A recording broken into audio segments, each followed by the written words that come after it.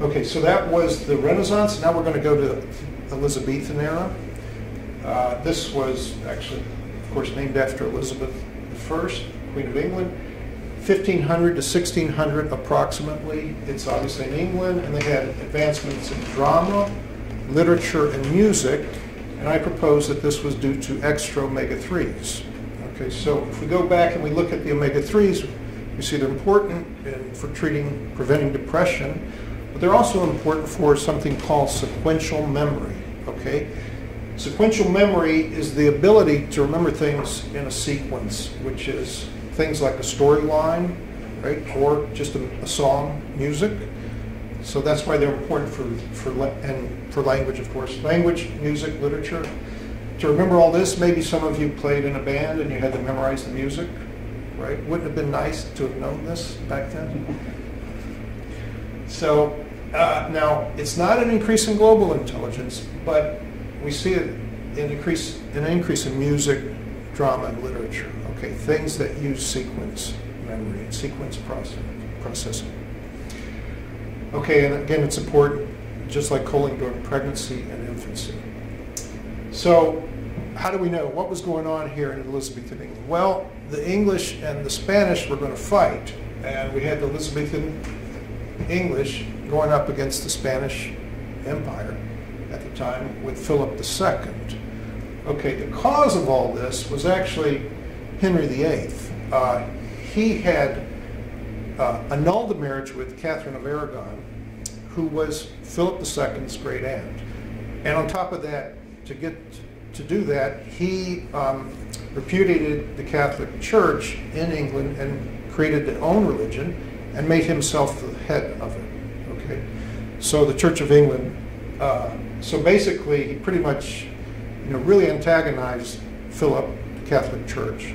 Okay. So what he also did was he banned fish days because they were viewed as a Catholic tradition. So he was trying to move away from Catholicism. And of course, the fish are the source of omega-3s. So we don't see, now this is a timeline of literary artists coming out. And we see during his reign, not much was happening, right? Not too many artists. So he did a pretty smart move there, right? Actually. But when he was gone, there was the next king that they realized they were going to have to fight the Spanish because of what Henry had done. The Spanish were going to invade. 1563? No, he's going to come in down here in 1548, about that time. So they realized they were going to have to fight the Spanish. So what they did was a very smart move. They came back with 2 fish days. They were going to make the people eat fish twice a week. The logic behind this is they knew they were going to have to fight the Spanish at sea because the only way to get to England is with a navy, right? So they were going to have to fight the Spanish at sea, and they were going to need ships and sailors. Now the ships they could build, and hold. The sailors, they needed to be trained, and then they needed to be kept around, which was expensive. So what they did instead was they said, let's make the people eat fish, creating this demand for fish, which will then require, to supply this, is we're going to need more sailors to man these fishing vessels to bring the fish. So they created a supply or a quantity of sailors without actually having to pay for it, which was a pretty intelligent move, don't you think? Does that make sense? Does everybody follow that? Okay, so Edward was replaced by Elizabeth, and I guess they felt they just didn't have enough sailors, so they came out with 3 fish days, or 3rd fish day, right? Now, that's force-feeding your people, right? Making them eat fish 3 times a week. And imagine the omega-3s coming into their diet. So, it's the only source of omega-3, is it? What's that? It's the only source of omega-3? Aren't there other sources? We'll talk about that in a few slides down the line. So here they are eating all this fish and getting all this omega-3.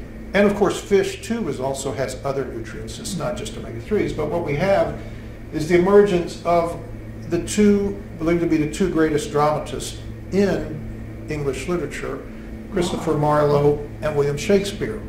The year after this this change in diet. They're followed by a lot of other literary artists. Okay. The Spanish were defeated in 1588. Okay.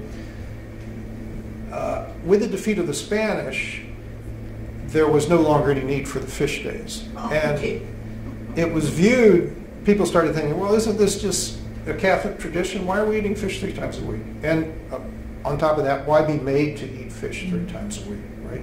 So the tradition slowly fell away. As I asked a university professor what happened, he said it probably fell away because there was no need for it anymore.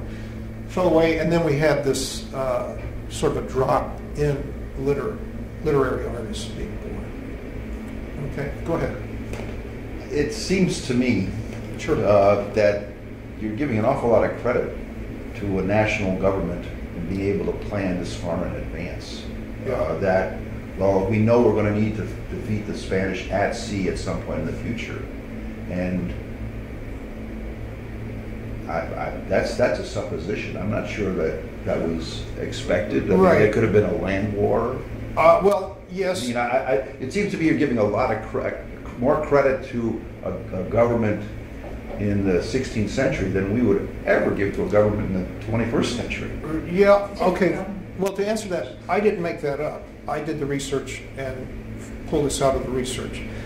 The other thing was, in the meantime, the English were supporting the Dutch who were rebelling in the Netherlands, trying to break away, right? So there was an antagonism going on. Oh yeah, absolutely. Right? And there was this general antagonism. So, but to go back, I didn't make that up about them planning these fish days. No, but I mean, is it possible? Because we're just talking about correlation here. I mean, isn't it possible that in order to feed the population, that fisheries were a more efficient way to feed the population than, say, grain production domestically within? Yes. Okay. Let me answer that. Say they are, right?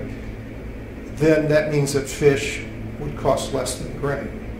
Well, not cost less than, but I mean, not on a pound for pound basis, surely, but it'd be an element of that. Okay. Well, there would be a supply and demand. Right. But the English, to the best of my knowledge, weren't necessarily looking after the national diet, concerned about the people, right? Why would you impose 3 fish days on people? Why would you impose that, right? If you just repudiated the Catholic Church and you're trying to get rid of Catholic traditions, then you come back and say, no, we're going to go with this. So what you're saying is the national government was effective in saying you, the unwashed gentry, if you will, must eat fish 3 times a day, and people conform to that? 3 times a week. Pardon me, 3 times a week, and they conform to this. To a certain extent, right? Not everybody conformed, obviously. One person I read said, well, they probably ate more beans than they ate fish. It was a meatless day, right? You're not supposed to eat meat. So the idea is you're going to eat fish. There must be some societies around where people eat even more fish than just 3 times a day, like some island cultures, for instance. Mm-hmm. Why haven't we seen any Shakespeare's come out of those? Well, that's a very good question. The other thing is you actually need a population.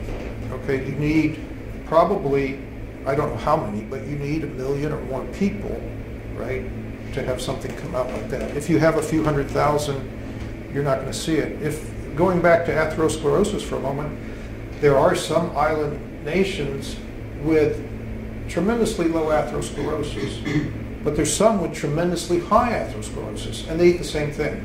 And there's just so few people that it's not a good statistical model. And the same thing applies to, are you going to get a literary genius coming out? Okay. Which actually makes the Florentine Renaissance exceptional, because Tuscany only had like 100,000 people. The population was only, Florence only had 100,000 people, not Tuscany. Tuscany was something like 1 million. So that's why that was actually a very exceptional time. But very good question. Any more questions on this? I'll keep going. I guess I have one question. Sure. 2 fish and 3 fish a day, or a week, 3 fish days, 2 fish days a week. That's well documented. Yes, yes. The other could be open. This gentleman raised might have some Well, I other don't. factors, but those are. I'll have to say I read a book on this, and I presume the author did his research, and it's documented. Something like that would be documented. It's a government decree where everybody's got or actually a church decree. So temporality and precedence, it seems to be that we have literature booming when we have omega-3s, and it doesn't boom until we get the omega-3s, and it goes away when the omega-3s go away. It would be nice if we could look at dose. There may be an ability to see, like when Henry VIII banned the fish days, no literature. With 2 days we had a little more. With 3 days we appear to have a lot more, but we'd have to go back and look at it more closely. And I don't have the time. I have a question. What about on fish? Do all fish provide these omega-3s, or is We'll come to that, yeah. We'll come to that in one slide. So if we go beyond the Elizabethan era, okay, after that, remember it dropped, but then it came back. And what we have is, we have this new trawler invented, and in the 1800s, it was more efficient. You could get a lot more fish. We had railroads hooking up the nation, just like we're talking about the French. And then we motorized the trawlers in 1875, right? All these three came together to create the national snack, fish and chips. Okay. So, what do we see? We see Victorian novelists coming out during this era. Charles Dickens, Bronte Sisters, Thomas Hardy. Okay. Now, we do have a technology, which the steam press, printing press, which reduced the cost of books, so they could get a lot more books out cheaper. But nonetheless, for something long and complex like that, you do need an audience, right? They have to be able to read it and keep it in their mind. The audience has to have the sequence memory too. Okay. They have to know how to read. They do have to, I forgot to mention that. Now, let's look at music. Music is interesting, and I'm comparing the English and the Italian because they have similar populations, similar size. And we have, in the Renaissance, we see that the English composers, and these are classical composers, which compose music with the music notation we know today, right? These are classical composers. These are classical composers, and in the Renaissance, that's when we had the fish days, and there was plenty of classical composers. After that, it dropped, and during the Baroque, because of course they stopped the fish days, whereas the Italian composers kept going. Now, some of this was church supported, right? So it wasn't just, as we know, classical composers today, which are free agents. Now, then it dropped off, and it comes back in the modern and contemporary era. Okay, so what we have there is, again, the effect, I propose, of the fish and chips being supplied into the diet. Where were the Northern European and German composers during this time? How would you have looked at that? Thank you.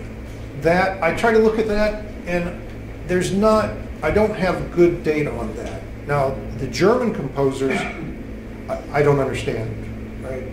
They have, it's a huge nation. There was an empire, actually the Austro-Hungarian Empire, and so they were pulling people from all over. And I'm thinking of Beethoven, Brahms, exactly, Mozart. Right. And people have asked me that, and I don't know. It would take quite a bit of effort to go in and look and see what happened there. Okay. So I'm proposing that the fish and chips caused this boom in the modern era. Okay. But during the Baroque period was when we got 3 fish days. No, it ended. We got 3 fish days during the Renaissance period. Baroque, 1600, it ended. Oh, Okay, so there was an interesting anomaly. Sometimes we see the cause and an effect, and one was wartime rationing. So wartime rationing, you've got a reduction in the food supply, except fish was not rationed. Okay. However, fish supplies actually dropped because they couldn't go out and fish, or I don't know, ships getting blown up, right? So fish supplies actually dropped. So there were long lines and at the fish and chip shops. So if you remember, pregnant women need it. So during pregnancy. So what's the chances of a pregnant woman standing in line, long line, to get fish and chips if she's hungry? Probably not much. But that's what husbands are for, right? So I'm proposing that they had their husbands stand in line.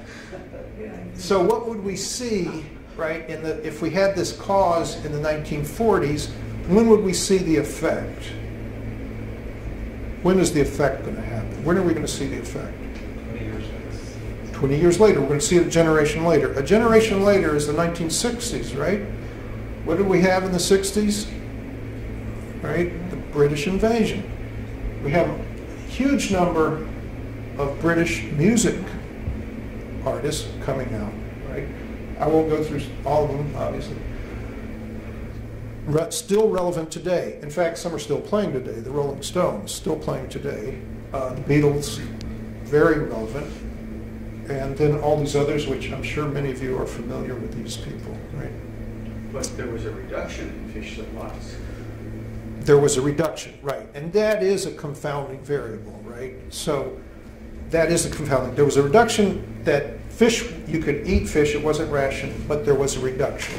So you have to ask, did pregnant women, because if they were willing to stand in line or have somebody stand in line, did they get more fish? What would have been their accessibility to cod liver oil? That's a good question. I don't know. But that's Because that was so ubiquitous. That is an excellent question, and we're going to see, well, I'll tell you right now. So cod liver oil is high in 3 nutrients, omega-3s, vitamin D, okay, and vitamin A. And right now we've seen that we have, right now omega-3s are all the rage, or have been for a while. Vitamin D, is that right? So what about vitamin A? What do you think? well, your body stores it, so maybe you don't need it. Okay, well, we'll talk about it. We'll see if we need it and if we actually have a deficiency in a future class. Okay? But the lack of cod liver oil, I think, is a significant cause, actually. And I think we're seeing the effects. So those are good questions, and this is not a clear cause, and, well, the effect's clear, but we don't know if the cause is clear. Okay? I missed something. The lack of cod liver oil had what effect? Well, it would reduce vitamin A, D, and omega-3s. Cod liver oil had all of that. Cod liver oil has all of that, right? And we sort of stopped giving it. We used to give it to kids religiously, and now we've stopped. What's that? My father used to give it to me. Yeah.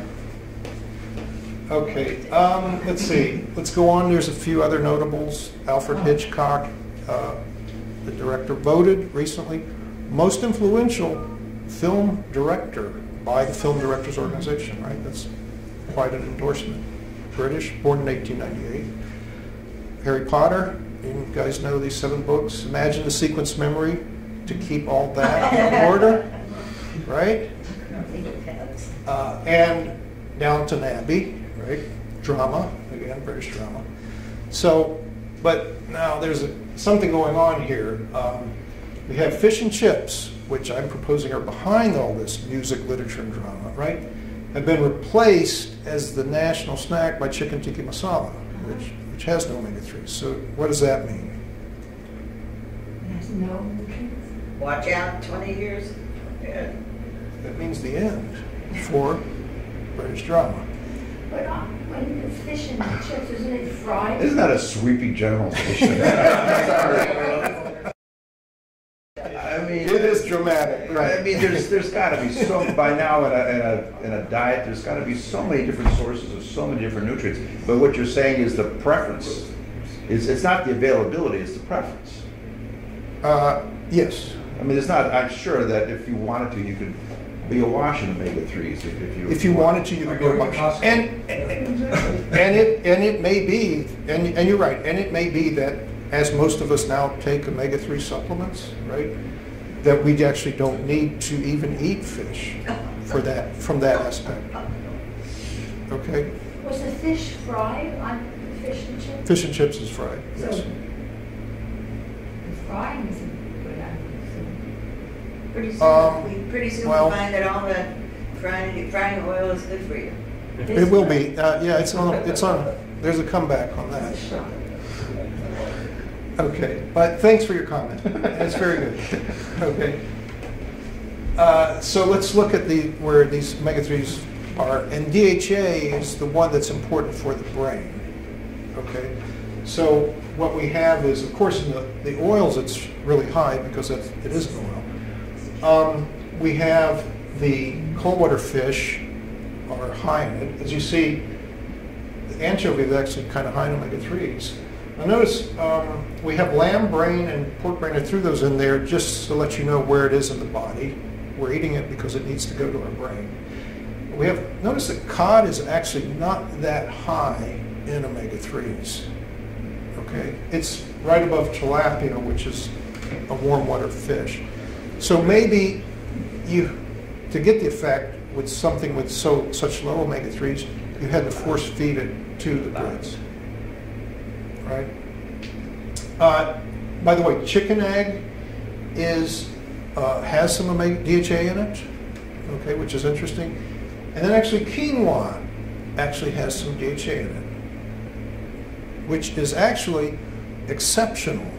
It's because DHA and EPA, the other omega-3, is produced by algae in cold water, and it's basically their antifreeze. Cell walls are fluid, so they don't freeze, congeal, and die at cold temperature. So it makes sense that quinoa, which is grown in alpine regions up in the mountains regions, would also have a similar, use the same thing as its antifreeze. Now, the reason this is exceptional is because before now, we've only thought that DHA was synthesized by marine plants. And this is the first case of a terrestrial plant that produced DHA. That's pretty exceptional. Go ahead. I know for a fact that certain companies who shall go unnamed are working hard to develop DHA in canola. In what? Canola. Canola. Okay. So you can see that added to the list. Okay. You mean Well, GMO introduction? Yep. Okay. Eek. so Don't get me started on that. so I think this is a big opportunity. We were talking about lamb's quarter last week, and the ability to hybridize quinoa with lamb's quarter, grow it here in North Carolina where we grow tobacco. It would be a big opportunity to produce DHA as in a seed like that. Are we going to be talking about krill oil as a source of omega-3s? That's kind of current. No, Okay. but I think you know about it, right? I don't want to get into the finer aspects of which oil is better, right? Well, it's a hot one right now. Right. Why do you think it's better? Or why do you think it's No, better? it's just out there. It's just out there and more sustainable because they eat such tiny little organisms that we're not going to be depleting our fish stocks. I guess that's maybe why it's up there, but it's also up there because pharmaceutical company is pressing it. Is that why it's up there? Well, that's my skeptical thought on it. Right. As I was speaking at the beginning, whenever something is presented as good for you, see who's saying it, and do they have an agenda with it? Right. Okay. Tell me again what you mix quinoa with. Well, you would hybridize it With what? with I a missed plant it. called lamb's quarter, Lamb's quarter. which is a Okay, I weed. missed the lamb's quarter. It's a weed around here. We treat it as a Okay, weed, but it is edible, and it's related to quinoa. Okay. Okay. Now, the only problem with DHA and omega-3s in general is they have this anticoagulant property. So if you're taking an anticoagulant, you have to talk to your doctor about changing the level in your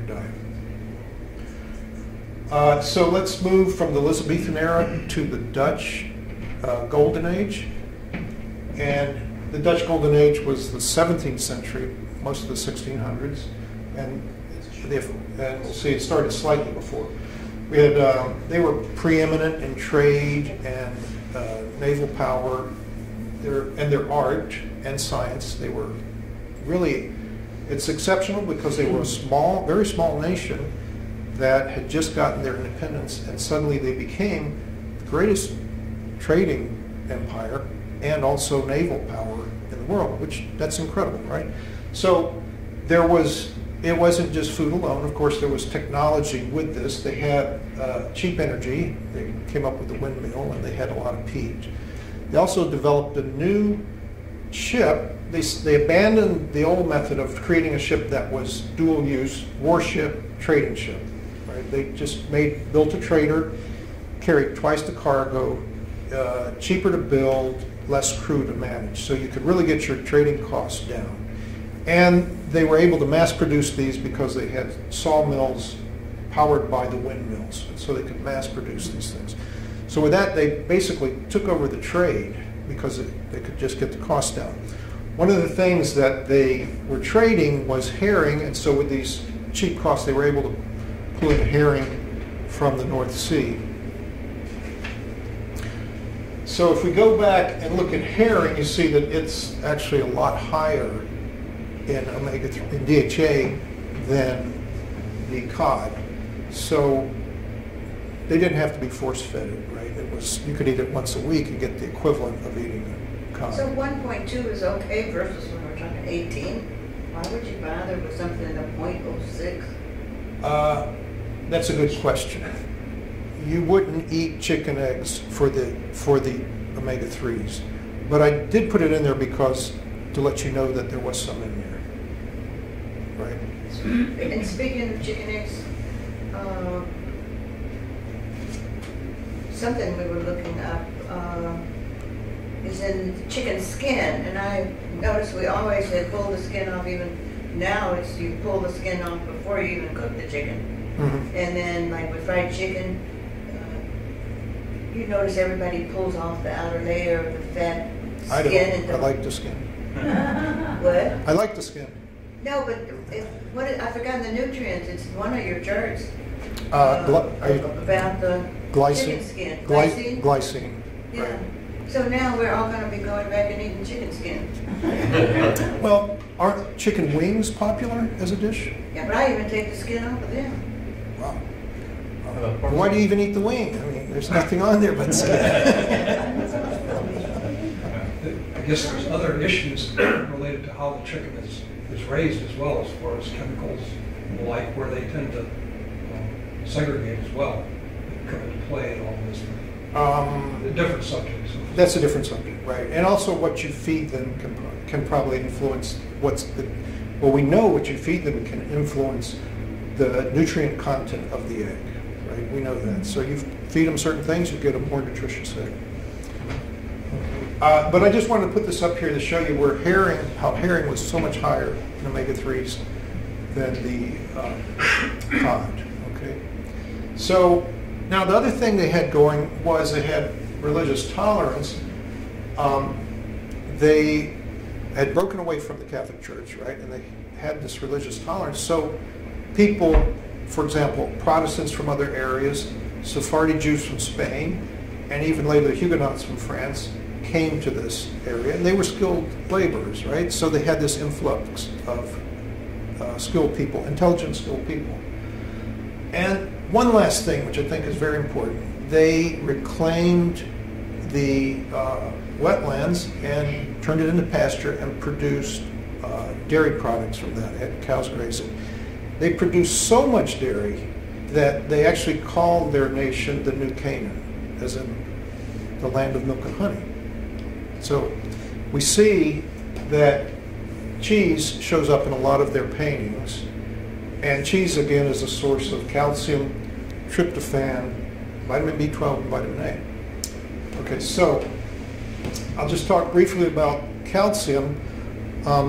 I've broken the food groups up into what to me seemed to make more sense. I think the pyramid as we have it now, with just a few food groups, is too simple.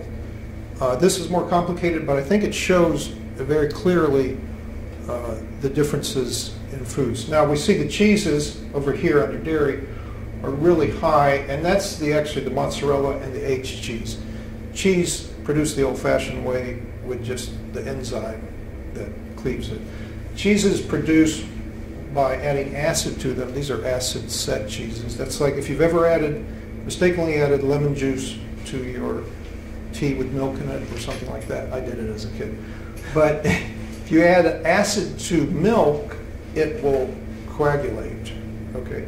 And then you can filter it out. And that's when you get cottage cheese, cream cheese, and things like ricotta with that, okay? So these fresh cheeses that are low fat, they're actually also low calcium, okay? So you look elsewhere, nothing else comes close. Well, tofu actually is pretty good, and it's made by precipitating the soy proteins with calcium. That's why it has so much calcium, okay? But the Dutch didn't have tofu. They had cheese, and then, so they had this enormous amount of calcium coming into their diet.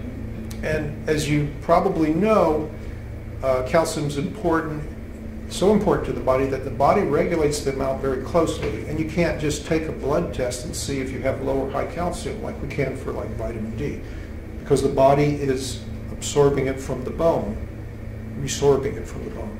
So as you're probably well aware, we pay for the calcium deficiency later in life.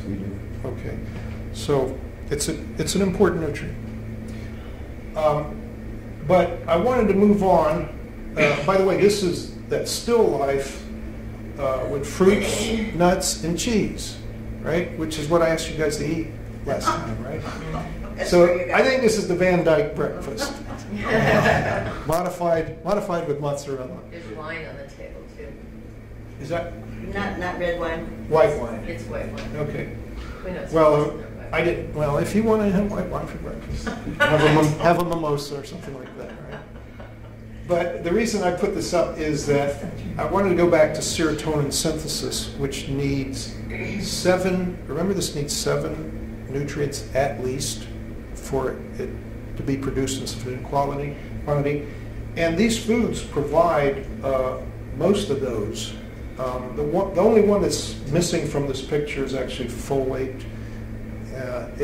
Other foods provide this, but if this is what the Dutch were eating, they're getting a pretty good supply of nutrients for serotonin synthesis.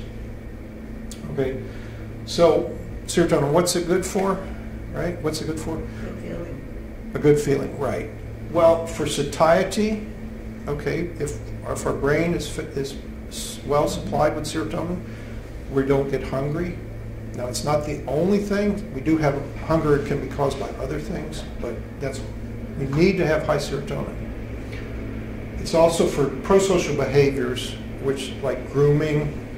Okay. So have you ever seen an antisocial hairdresser?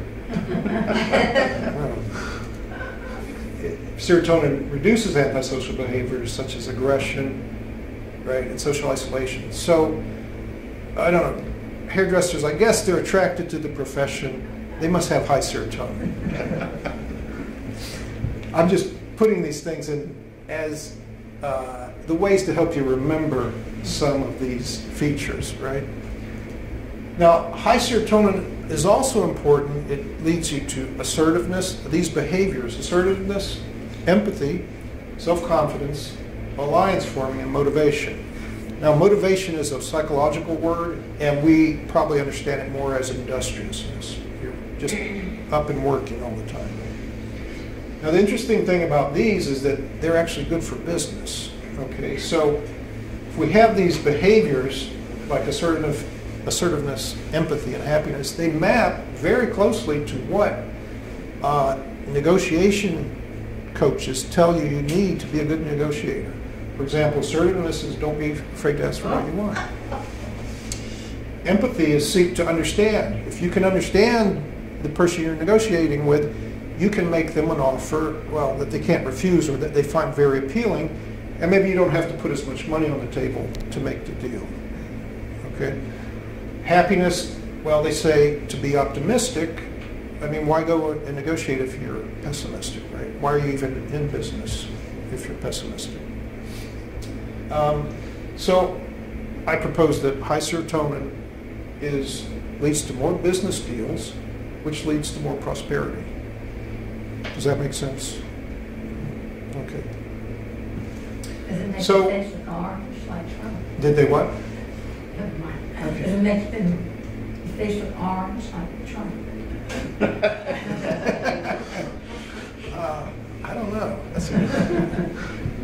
So the Dutch, they had all this technology, they had the fish, and they also had this big source of cheese, which motivated them. I believe there's an expression, the industrious Dutchman. They created this trading empire which basically spanned the world. They had the Dutch East India and the West East India companies trading around the world. And they made a phenomenal amount of money, and they were very prosperous. Now, what's exceptional about it is that there was only like 1.5 million Dutch people. And in relation to France and Spain and Great Britain, which were their big rivals, they were a very small country. Yet, they were able to control this huge empire. Eventually, the others caught up, right, as it always happens. Okay, so let's go back to where does serotonin come from again? It comes from tryptophan. So tryptophan in the brain is converted into serotonin. It has to get into the brain to do that. And it's serotonin, as you mentioned, was the happiness hormone. But serotonin is converted into melatonin, which is the sleep hormone, which may explain to some extent why, what's your name? May explain to some extent Such a good night's sleep. why you got such a good night's sleep, Yes, right? Jean. It may explain to a certain extent why you got such a good night's sleep. And in fact, I have seen and tried this, various people, not necessarily mozzarella, but by changing something, the diet, you can actually treat insomnia by working on this pathway. So let's look real quick. This is where it gets a little bit complicated, but I'm going to take my time and you guys ask me so we understand it. Okay. So you've got the blood-brain barrier, and tryptophan has to get across that to get into the brain. And it's a very selective barrier. The body does just not want to let anything into the brain, right? There's a lot of toxins running around. It wants to control that very well. So it has one portal for 10 amino acids, these group of 10 amino acids, of which tryptophan is one of them. So we have tryptophan and 9 other amino acids which are jostling with each other to get into the brain through this one gate. Okay? So that's what it looks like. Trying to get in. Imagine trying to get through this crowd to get down that street, right? If that's the portal. You know, it depends. If there's like 10 people on the street, you can do it easily. But if there's one and there's 100 others, it's a little more difficult. So to measure this, I came up with what's called the tryptophan rating. Okay, all it is the odds ratio, which is the ratio of tryptophan, okay, to the competitors, right? And that gives us this fraction, which is kind of difficult to deal with. So I just multiplied it by 100. Okay, so as we have fewer and fewer competitors, we have a higher tryptophan rating. it's sort of like the octane rating on gasoline. The higher the octane rating, the better the fuel. If you have a low octane rating or a low tryptophan rating, the engine knocks, we get depression, right? So at the other end, we get happiness and motivation and all those behaviors that are high serotonin, pro-social behaviors, okay? Okay, so let's take this tryptophan rating and go look at some foods, okay? So if we look at using this tryptophan rating, if we look at it, the foods we see, there's chia is high and mozzarella is high. And mozzarella, in Italy there's only one type of mozzarella, but here we have several because I don't know why. But we have the fresh stuff, and then we have the stuff that's aged. It looks like it's aged, and there's about 4 or 5 types, and depending on the type, the tryptophan rating is either like mozzarella or lower, right? So you have to look in the book, and you'll see I've done the calculations for each one. You want to have skim milk rather than whole milk. Low moisture part skim. Oh, let me go back. Again, the kids will eat what tastes best, and they know what taste is an indicator of the nutrition. So, and they're not pretentious, so they'll eat what's best. So eat what they're eating. If they're eating that string cheese, right, and that's good. That's a good one.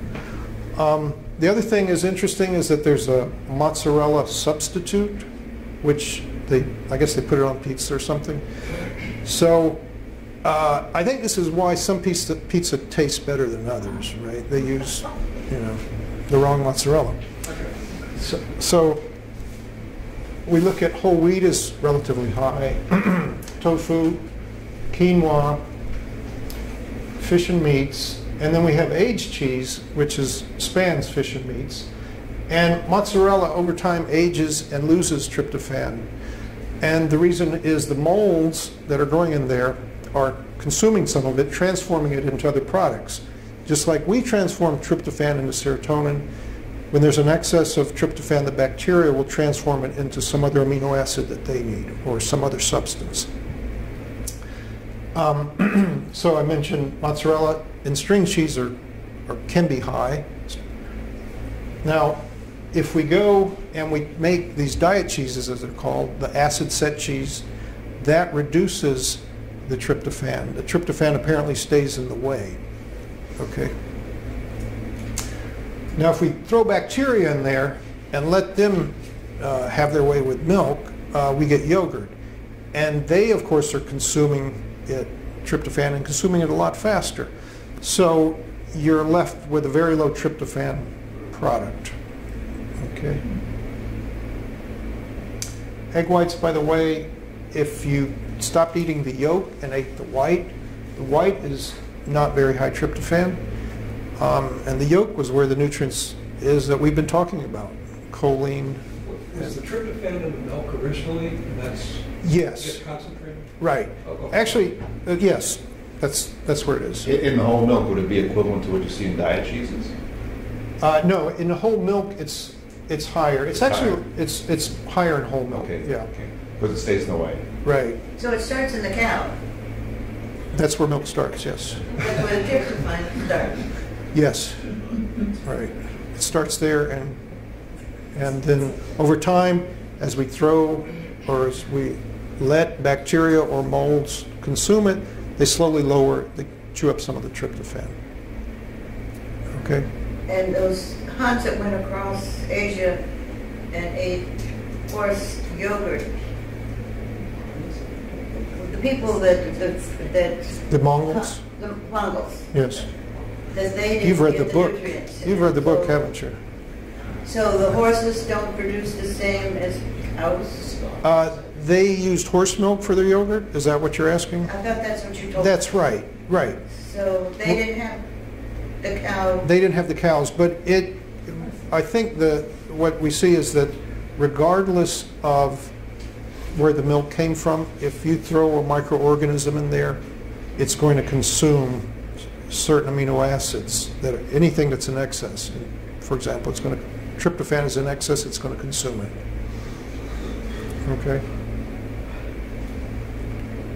So where is drinking a glass of whole milk relative to the cheese? It's somewhere in the middle. Okay. Whole milk is somewhere in the middle. Sure. I was curious after I left the other day about why mozzarella. Why mozzarella? So I went home and I put it in the computer and I don't want to be an expert on mozzarella, but it was interesting that, and the aged cheese brings it up, that mozzarella is a fresh cheese. Right. So fresh cheese doesn't do what you were just talking about. It doesn't have all the time and assimilation of other, or the symbiosis, whatever takes place inside the cheese that the aged cheese does. That's correct. So it's a fresher cheese, but it also, because it contains rennet, I thought, well, what's the difference between paneer and mozzarella, or cottage cheese, fresh cheeses, queso fresco, things like that. But mozzarella contains rennet, and rennet brings enzymes to it. rennet is an enzyme. That's the enzyme that cleaves the milk proteins, and it cleaves them and they coagulate. Yeah. Okay, and that's how we're able to filter it out by that. I've never been big on mozzarella because it doesn't have much flavor. No, I've never liked it. And, Right. But I bought some. I tried to get good mozzarella, and I've been playing with it. Okay. Good with anchovies. Yeah, it's Good on- the salt that you make. Yeah. So what happened? What about cottage cheese? That's just what I was going to That's a diet cheese. That's an acid set cheese where they take the milk and they dump in like citric acid or even acetic acid, and the proteins coagulate and you filter it out like that. But wouldn't that be the concentrated stuff? No? Because when you cleave that protein, part of it remains behind in the whey, and and you'll see the part that remains behind in the whey is actually a low tryptophan part. So if you coagulate it, you're pulling it all down, and it's actually turns out to be the ratio is a low tryptophan. And those fresh acid cheeses do not have rennet. They do not have. That's right. But the rennet has no nutritional value. Just an enzyme. It's just an enzyme that we put in. Yes. I didn't fully understand. So, does the tryptophan get concentrated in the whey, or it just breaks down in So that process? if when you throw in the rennet to cleave the enzyme, Yeah. right, the tryptophan stays with the coagulated protein, right, the stuff that turns solid, not in the whey. So I don't know if I put this in there, but that's a good question. That whey, you can get two types of whey. Okay, so you can get an acid whey, which is made, it's the byproduct of making these acid set cheeses, cottage cheese, etc. You can get this whey, and it's actually high tryptophan. Tryptophan is as high as mozzarella cheese. A friend of mine said she used to go as a girl to drink the water, the whey, they loved it because obviously it was high tryptophan. But it was also high magnesium, which they neutralized it with, so it gave her diarrhea. But nonetheless, I guess it was worth the trade-off. How about evaporated milk? Take the water away to have all the stuff, right? Well, yeah, but then you'd get something that's less than mozzarella. See, the mozzarella is concentrating the tryptophan. It's concentrating it in a way, because there's two steps. One, you're cleaving the protein, okay? You're separating the protein into different parts, and you're concentrating the good part that is high tryptophan. So without the cleaving, you don't have the tryptophan. It's concentrated into part of a right molecule? as part, right, exactly, right. Okay. Mozzarella is fermented, is that right? No, No. not yet. It eventually becomes fermented into aged cheese. It's fresh. Fresh, which you'd say. Right. Fresh Cottage rennet. cheese is fresh. Cottage cheese is fresh, but there are two different ways of making those. One you make with an enzyme, the old-fashioned way, and one you make with acid. citric acid, acetic acid. Okay? And you get two different products from that. Any other questions? What happens to the enzyme? Well, it eventually degrades. The microbes probably chew it up But the too. body needs lots of enzymes, so we can't use those enzymes? Well, it's a very specific enzyme for digesting cheese. Right. So let's look then, if we believe that the Dutch had all these prosocial behaviors, let's look at their art and see if we see some of that serotonin coming through. So this is a scene. You guys know this one? It's at the North Carolina Museum of Art, right? So what they do is this is not something I came up with, but the Dutch painters tried to pull you in as bystanders, right, to these scenes of intense emotion, okay? And in this one, we're pulled in because that guy that's getting his tooth pulled, he's looking right at us, right? He's looking at us. And you notice that each of these three characters has a different type of emotion going on, right? So I think that was a really maybe the quintessential painting to show that how the Dutch could show emotion in their paintings. And to show it, you have to understand it, right? And you have to feel it, and you have to want to express it, okay? Yep. I'm just looking at the woman's left hand. Yeah. It seems a little out of joint.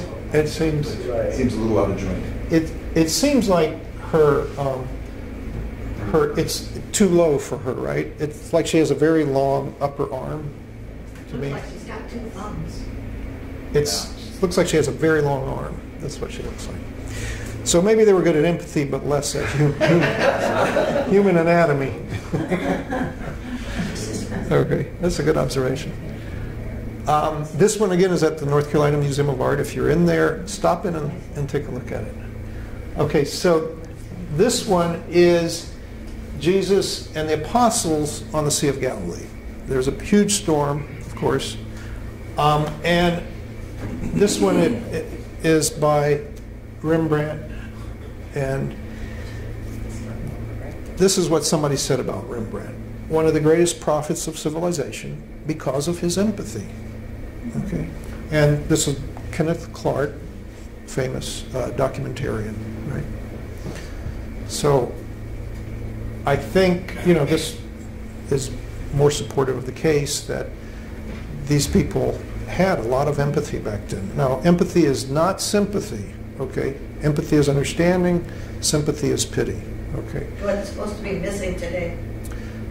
Empathy. And well, maybe we've been shifted down the curve from mozzarella to yogurt. Maybe we can shift back up the curve, right? Right.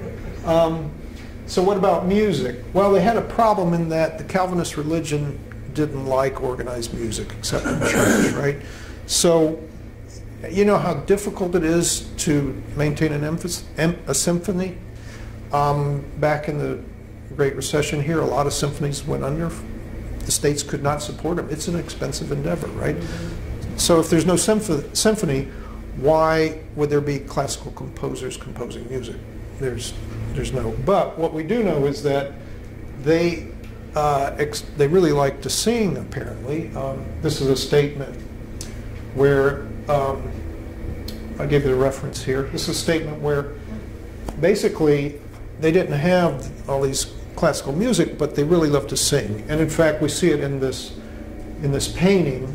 Why, in fact, would you paint this scene if it wasn't, you know, happening, and if people wouldn't find pleasure in it, right? Okay, so that's from the music point of view. From the literature point of view, I'm not a great scholar of Dutch literature, and I think one of the problems is that there was, like, only 1.5 million people speak the language, so you're not going to get the diffusion through Europe. It's not one of the classical Italian, French, or English, or Spanish. So they had a problem there. Nonetheless, we do have some statements about these people. P.C. Hooft, as a historian, maybe one of the greatest in Europe, they say. Bredero was the greatest comic dramatist produced, and he was lived during this age. And Van den Vondel was the best known of all Dutch writers. These are all guys that came up. And this is due, of course, again, supported by the omega-3s from the herring, okay? So remember, we have like 7 nutrients for serotonin. Does that bring anything to mind? It should bring up the 7 deadly sins, right? No, I didn't take those. You didn't think of that? No. Well, okay.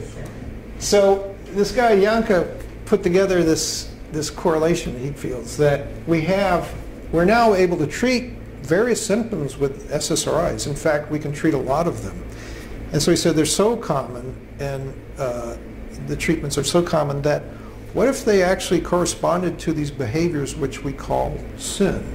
For example, depression as sloth, right? I think that's a very easy one. Before we are actually clinically depressed, we actually have low motivation. We just don't want to get out of bed. It's not like everything is blue, but I just don't want to do anything today, right? And so that's sloth. Aggression, that's the antisocial behavior. That corresponds to wrath. Eating disorders, if serotonin is responsible for satiety and you have low serotonin, then you're going to want to eat more. Remember, sexual disturbances, social phobia as far as pride, obsessive compulsive, and paranoid jealousy. Let me talk about paranoid jealousy real quick. It's, he says it's greed. So it makes sense in that if you, like, greed being I want more, right? Why is that not, why do you want more? Because you actually want it, right? You want that thing, whether it's money, whether it's I want all the business around here, things like that. So it does, I think it does correspond. An interesting one is pride, which I didn't really understand until I was reading this, and I didn't, but when he explained it as a social phobia, it made sense. That is, if you're too proud to apologize, right? For example, why can't you apologize? Because you're afraid of the social ramifications of an apology, right? It's a social phobia, right? Okay, so nice thing about this is you now are in a good position to, when you get onto the next life and they say, hey, it's judgment time, what's up with lying in bed all the time, right? Why didn't you do anything? You say, serotonin. Okay. On the other hand, now that you know, you've got no excuse. Or you just say aged cheese. I was eating the aged cheese and not the mozzarella, right? Or you could, well, okay. Now here's a painting by Peter Bruegel, who was a Dutch painter, and this is the Tower of Babylon. Okay? Babel. Sorry, Tower of Babel in Babylon. And Dante says that this was pride. What do you guys think? Because they wouldn't speak to each other. No, they all spoke a different language. But they were building this. Why would they build this? To get closer to God. And they Right. spoke all the same language. That's why they were able to do it. Right, but what is the factor? Why were they building this tower to get close to God? They were trying to become God-like. Is that pride? I would say that qualifies. That's arrogance? Okay. Shows that they were better than others, That they were better than, other people. show that they were better than other people? But how is that different than piety? I think in this case it was, if I remember, they were trying to become God.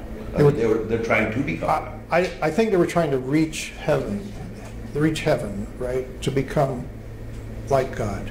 Yeah. Right. Maybe the leaders had construction contracts. I don't know. Yeah, what was the Well, I don't know, have you studied I- Calvinism? What's that? Have you studied Calvinism? Oh, It was well, a religious theology complex that you guys are on to why they, now you're on to why it fell apart with the multiple languages. They had contractors from all over come in, right? And they all spoke different languages and they couldn't get the thing finished. They all Yeah. spoke the same language. That's how they could build it. That's how they started it. Right, and God said, struck it down and forced them all to speak different languages. Well, and that's why we right. call it Babel. Right. No, that's the story that's written. Right. Right. Oh, that's not the real story. That's not the real story. Come on. That is the story. That's the story. That's the story that's written. Why they fell into different languages, I don't know. Maybe there's reasons. Because God said so. Maybe because God said so. But why did they build it, right? Dante says it was pride. That is that a social phobia to want to be like God? Is that a social phobia? That's not a social phobia, right? I think we're going to get into philosophy here in a real hurry. Do you want to go down this road? Well, I'll just spit out what I think. I think it just shows motivation, right? Now, why would somebody build a tower? Well, they have various reasons for building it, but the ability to build this huge tower, right? That shows motivation. Now, we can say why something happened, but I'm trying to get at is what was the stimulus to build this thing and what enabled it, right?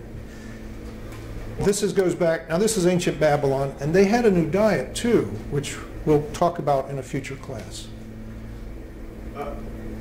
Having had some commercial real estate experience, I believe that a great motivator for commercial to build large projects is the desire for immortality, to establish yourself as being building something that will be there long after you are.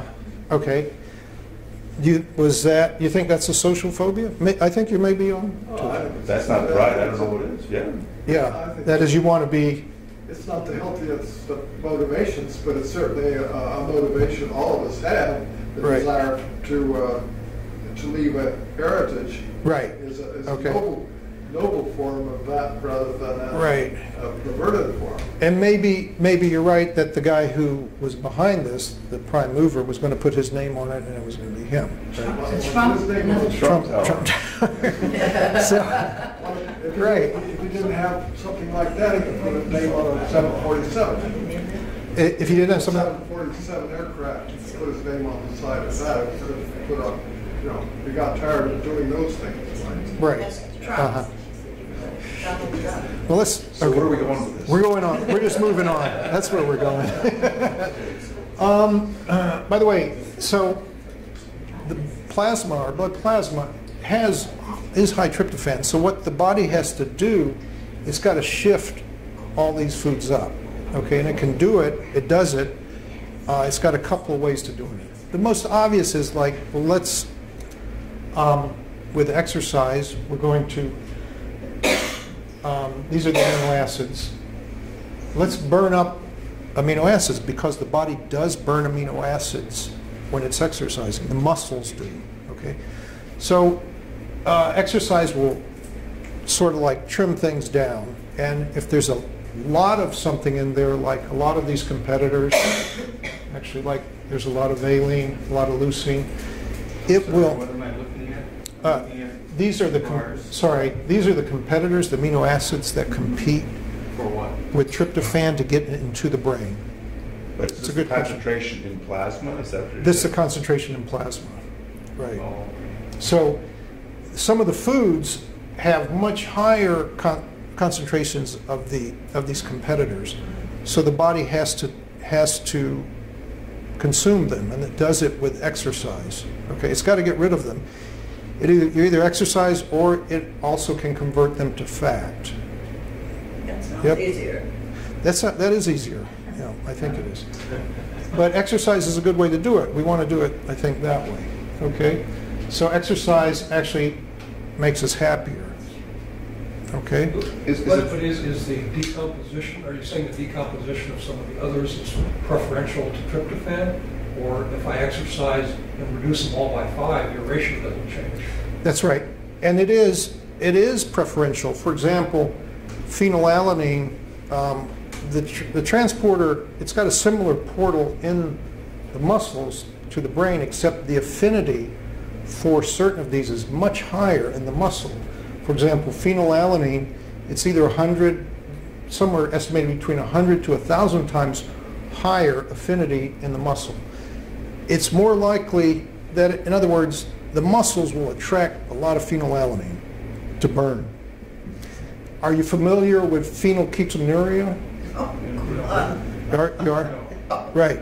So that is a problem. If you can't get rid of phenylalanine, you get brain damage, and you have to be on a special diet. So the muscles are really designed to especially get rid of phenylalanine, and the other ones, as we'll see in just a minute. But the muscles, I mean, in exercise, aren't the muscles using these amino acids to produce more muscle tissue? I mean, muscle tissue is protein. Not necessarily. They can do it. They do it for that, but they also burn amino acids as fuel. Amino acids are converted into fat. They're converted into first they're converted into small ketones, which are burned. Eventually, if they're not burned, they're linked into fatty acids. Okay, so the body's got this system, and this is one way to adjust the tryptophan ratio in the blood. That's why exercise is really important, right? Okay, let me just kind of conclude this.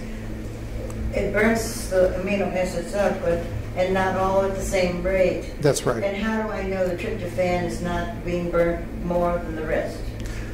I mean, I'm going to do all that exercise and lose the tryptophan. That's a good question. Well, it's designed that way. It's designed. The muscles are designed that way. Okay, so let me finish, and then you'll see. We'll do a summary as to why it's designed that way. So now, you know how you feel happy after you've exercised, nice strenuous exercise? It's a runner's high. Well, they used to believe it was endorphins, but they've realized, they've done the research, it's not endorphins. And I propose it's actually just a serotonin. We boosted their serotonin in our diet, in our brain, right? Okay. So now when you boost it, serotonin, remember we're going to go back, keep you guys from hurting yourself. Too much serotonin, it leads to prodigality, okay? So prodigality being impulsive spending and impulsive sex, right? So you probably all remember the story of the prodigal son. Took all his money and went and spent it on women, right? That's the story of the prodigal son. And the Dutch actually like that story a lot. They have a lot of paintings about that, both the before and after, which we'll see.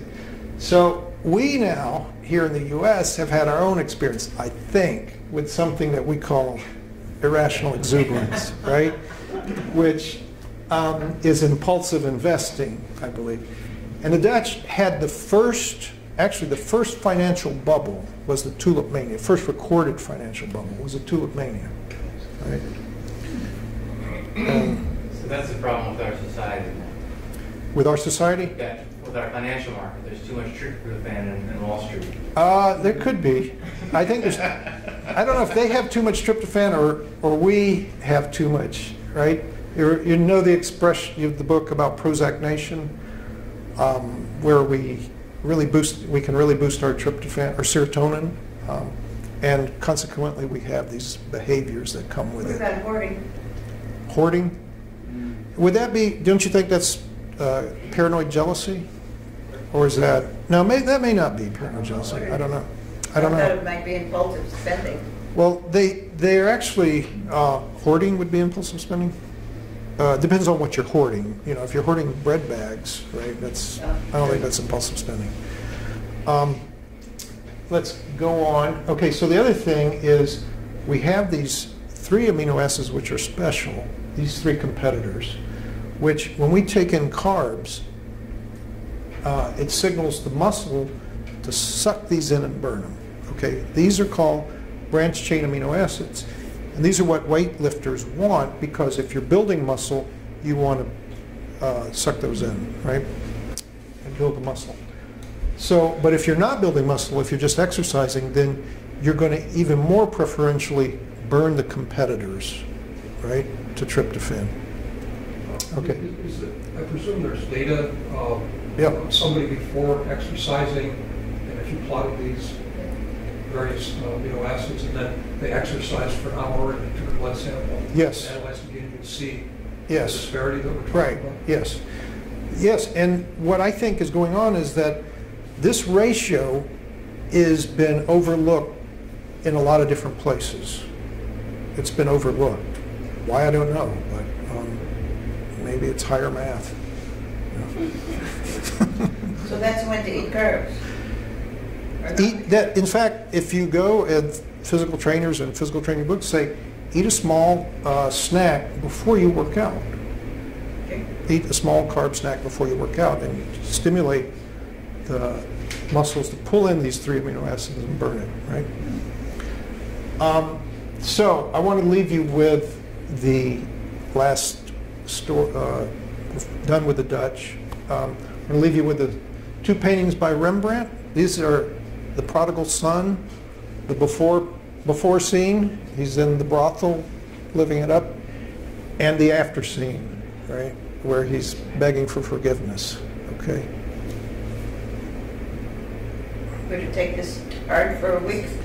Take this what? To heart for a week? Well, don't head it to any brothels. But.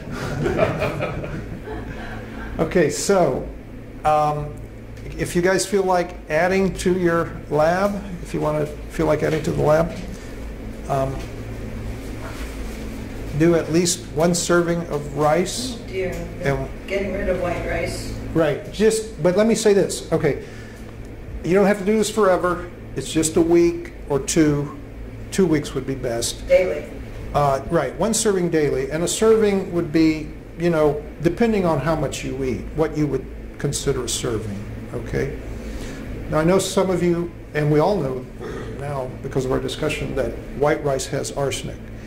Now, I think that it's okay for a couple of weeks to eat it. After a couple of weeks. This is for breakfast. No, you can eat this whenever you want during the day. During the day. Anytime during the day, right? It has to be white. Well, you can have brown if you'd like, but brown sort of adds a confounding variable, and it adds a bunch of nutrients. So it's already confounding as it is. What's the benefit of this? What's the what? What's the benefit going to be? It's a secret. Oh. I can't tell you. So there are 2. He wants to make this a blind test. I'm trying, So basmati and jasmine white rice do not have as high a glycemic index as the other one. Plain white rice. Choose either one you want. Okay. Right? Okay.